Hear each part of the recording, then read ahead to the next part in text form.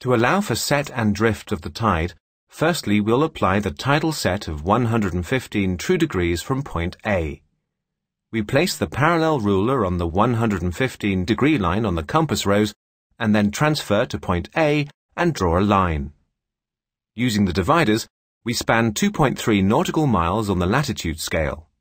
Then we place one leg of the dividers on point A and the other leg in the direction of the tidal set, and we mark this point with C.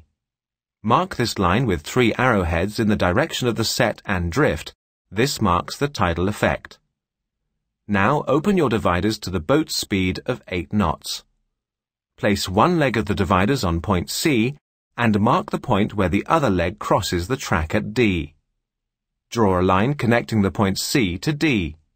We mark this line with one arrowhead, as this is the course to steer. Now we transfer the parallel ruler to the compass rose and read off the course. The true course to steer to point B is therefore 0.27 degrees.